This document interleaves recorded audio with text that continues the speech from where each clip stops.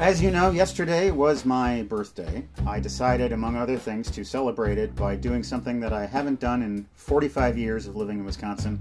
I went to the House on the Rock. You did? Yes. House on the Rock. Alex Jordan's weirdo building. Did you go on the partial or the full tour? Full tour, baby. You look like you've lost a lot of weight since the last time I saw you, so yeah, you've taken a 4-mile hike. For any of you who don't know, Alex Jordan was an architect who built a big house on top of a rock, and he decided to fill it with the world. And that's kind of what he does. I was half expecting to round a corner and see a portrait of myself. I don't know if Alex Jordan is legally an architect. He was really more of an entrepreneur who wanted to be in Frank Lloyd Wright's club, and Wright wouldn't let him in. When Jordan was building the house on the rock, Frank Lloyd Wright stopped by. Because he lived just down the road. Yeah, Taliesin is very close to the house on the rock. 7 miles away. Wright didn't like Alex Jordan, and he's walking around looking at the progress, and he says, "Alex, there's only one thing to look at on your property, and it's the rock. And you built your house in the one place where you can't see it." Those catty mid-century architects. Hello there, weary traveler. You've stumbled into the unboxing show. This is a satellite show of Welcome to the Basement. We thank our donors, people who go to welcometothebasementshow.com and contribute, and we open our mail. There it is. This is from Chris from the Granite State of New Hampshire. Matt from sunny old England sends us this Cornish knocker golden ale postcard. He says, "It's been a busy old couple of months. I've moved into my first flat and found a wonderful lass."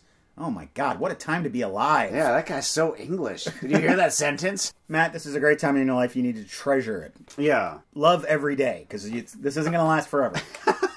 I mean that in a purely realistic No, way. it's just the freedom of moving out on your own is something that like makes you a little bit more handsome, and then you suddenly find yourself with a lass on your arm. I remember when I first moved into an apartment that I had no roommates. It was mine. It was an efficiency, it had no kitchen, and it had cockroaches, and I loved it. And I got a couple other postcards that are from me to you from the House on the Rock. We've got the house right there. Look at that weird place. And here's a picture of the carousel room. Oh, the carousel room. That is just crazy. Our donors are as follows. Betty, Scott, David, Shannon. Don't do that. Sorry. I didn't mean to snap at you. That's all right. It's distracting sometimes. Betty, Scott, David, Shannon. You asshole. Betty, Scott, David, Shannon, Marie, Scott, Michael, Mario, Jennifer, Ann, Samuel, T.A., Maura, Melanie, Victor, who says, "Why is Jeff Goldblum the way that he is?" We just talked about that on our last episode. Weekend, check it out. Abigail, Brian, Michael, Kelsey, Jason, Emily, Luke, Alfred, Roger, Shelby, Patrick, Cy, Reed, Martin, who says, "Matt, how's your rewatching of the original Twin Peaks coming along so that you can finally watch the 3rd season? And how about Craig? Is he really a Lynch fan after all?" They doubt me. I guess I'm not. I haven't watched the new Twin Peaks yet. I finished watching the old Twin Peaks and the 3rd season. Tona and I powered through it. Took us about a month, but we did it. The 3rd season of Twin Peaks is an 18-hour roller coaster ride with David Lynch. So it has its peaks and it has its valleys. Part of it is the old Twin Peaks that you know and love. Part of it is something new and better.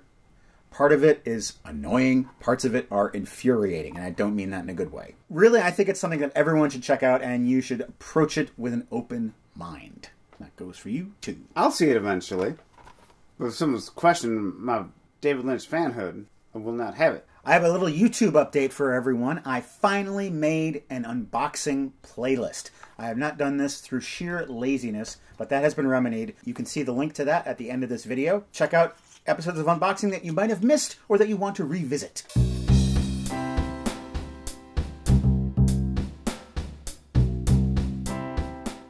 Old Yeller was a fighter, a rootin' tootin' fighter. And whenever Yeller would toot, he would get kicked out of the room.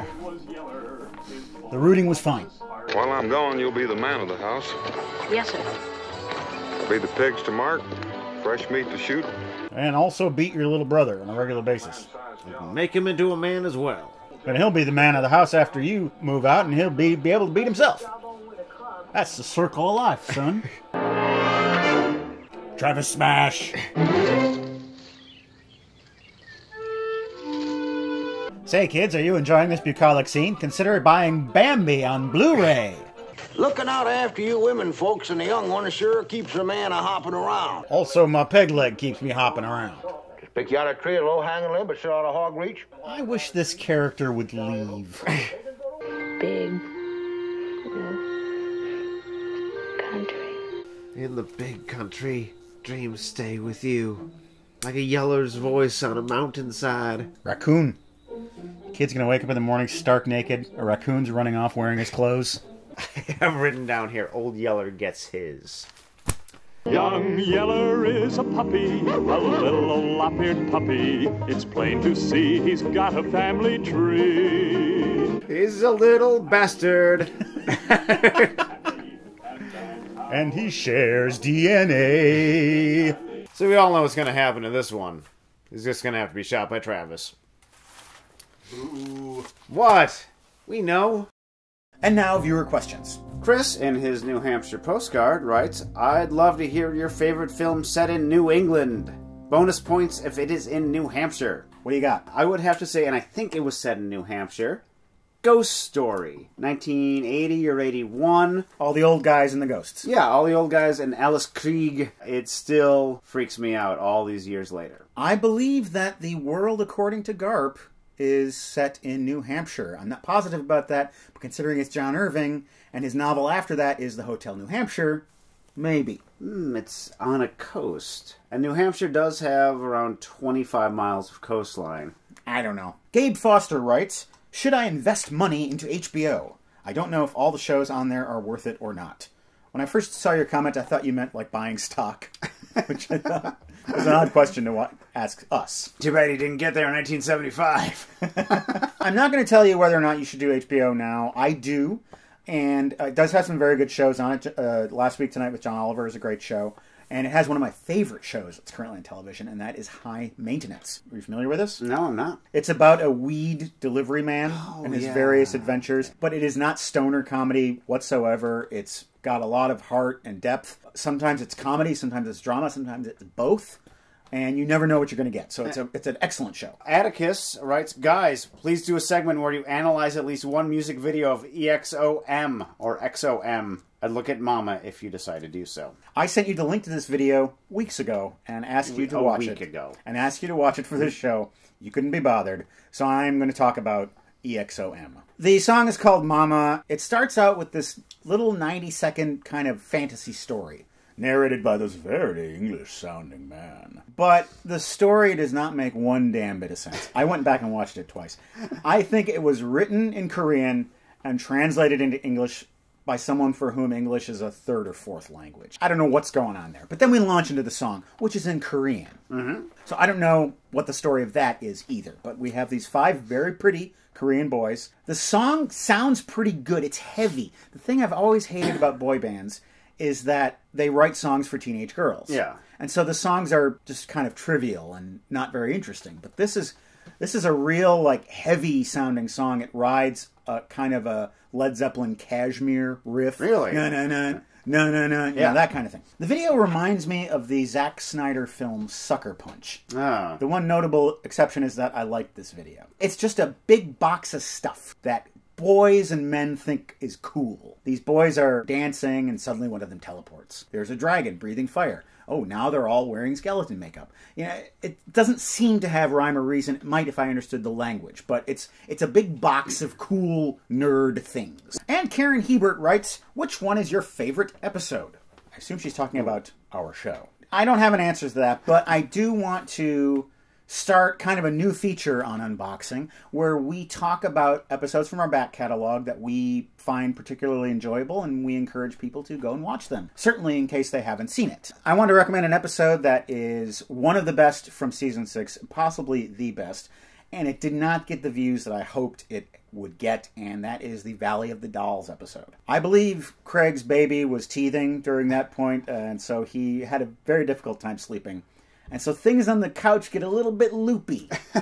There's all kinds of talk of mobiles and water buckets.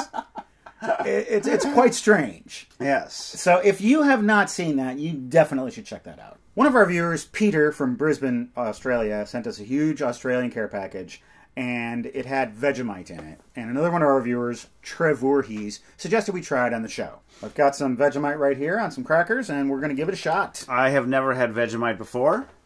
It is rumored to be something that is impalatable to people who weren't raised with it. Takes a little while to build out. It's so salty.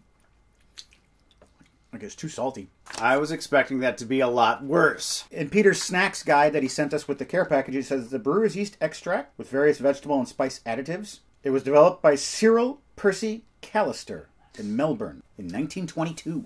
A lot of the things that we get in our P.O. box are records, and I want to talk about one of those that I recently watched. Watched? Yep, I watched it spin around on the turntable while my ears listened to it, and it is the B-52's Funplex. When did that come out? 2008. Okay. Doesn't that look like fun? It does. It's like lots of stripes going on there. I have heard some late period B-52s, and I did not care for it. This is not bad. The first song in particular, Pump, is quite good. Here's the problem with the B-52s. They came up late 70s, early 80s, and they're very similar to the Cramps. They probably came up in the Lower East Side of New York, although they didn't come from there. They watch way too much late-night TV, they shop in thrift stores, and they don't care about anything modern. And so this informs their music. So when you listen to the early B-52s, you have this sense of fun and that it's a party, but there's also this sense of danger and unpredictable weirdness. Listening to a song like Rock Lobster, there's even a little bit of menace to it. Yeah. Like there's this man shouting at me about all these fish. It sounds like the soundtrack music of old sci-fi or horror movies with very weird lyrics put on top that have nothing to do with horror movies. Yeah, and there's a mystery to them. Mm-hmm. The problem with post-Love Shack B-52s is they've gotten rid of all of the mysterious and dangerous stuff, and it's just the fun. Yeah. When I listen to albums like Funplex, they're just chasing after the next Love Shack. Which is a shame, because the B-52s, there was never a band like them before them, and there never will be again. It's basically like John Waters or David Lynch in music form. Yeah. Well, anyway, you could do a lot worse than Funplex. Placages. We have two of them. This one is from Dustin in Ole, Washington. Holy. More records, I'll wager. This is from Christopher G. Hicks. Hi, Matt and Craig. Enjoy your gift. Thanks for the greatest show on the internet. From Christopher G. Hicks. It's a book by Christopher G. Hicks. Le Petit Mort. I know what that means. I do too. It's a book of poetry. Long, thin poetry. Actually, short poems written long and thin. Dustin says, this is from Dustin. I sent a few more records. Cheers. I am liking what I see so far, let me tell you, because our first record is the Exploding Hearts. Oh. I love this album. They recorded this album and then they were all killed. Except for one. Yeah, one guy. Lived. This is an excellent album. I can't recommend this highly enough. How does Dustin know? Algorithms, man. I think this is one of those mini CDs. Oh my god, I haven't seen one of those since high school. They might be giants. So they'll need a crane. Jeez, this is... I wouldn't ball hung from a chain. Wow, this is like vintage. I think he was inspired to send this to us by our BMX Bandits episode where we sang a little song by the Specials. Yeah? The Specials. Self-titled. Do the dog. Not the donkey. If there was ever an argument for ska, it's the Specials. Oh, yeah, my god, yeah. So much bad ska out there, but not these guys. This is a box of happiness right here. I don't know what this is. Hepcat.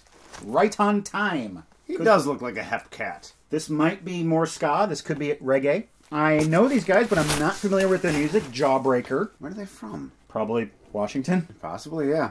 Oh, look at this. They might be giants. Brand new album, Flood. My favorite They Might Be Giants song is Particle Man Twisting We Wanna Rock. They're all one song as far as I'm concerned. They Might Be Giants Factory Showroom. I think this is a really underrated album by these guys. I like it a lot. And lastly, we've got The Damned. This has New Rose on it. Top 5 best punk song of all time. Look at them. They got mashed potatoes all over their faces. Is that mashed potatoes? That's what it looks like to me. It could be pie. Could be. You know those punks and their pie fights? They're pie fights, yeah. What can I say? This has been a successful unboxing. Let's look at this. Yes. We didn't have many boxes to unbox, but the 2 boxes we have are pretty solid. We hope you had a good time, as good a time as we had, and we hope you'll join us this coming Friday for the new Welcome to the Basement episodes. And now, this. Look at all them stars, Yeller. Bushels of them. Wonder if maybe Papa's lying out there. Maybe Papa's in outer space right now. Which star is Papa on? Where's he taking those steers to? We're on one of those Firefly planets.